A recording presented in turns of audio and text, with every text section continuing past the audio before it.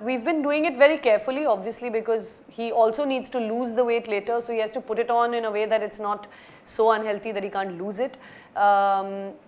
He's put it on very, very, kind of scientifically, if I may say so. If it means, he just has been able to, of course, eat a lot of things that he doesn't normally eat.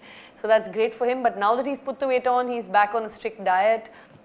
He's monitored by a dietitian in the US, and he has health checks really frequently because, sorry? There are doctors on standby. There are, well, not really that, it's not that serious. I mean, there are lots of overweight people walking around the world. I'm sure they're fairly, fine and able to do stuff. But yeah, no, the health checks are just important because when you've never had that kind of weight on you, to just make sure that your organs are functioning okay and they're not,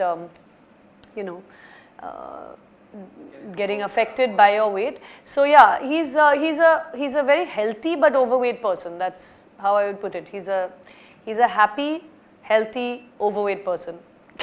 I'm a superstar.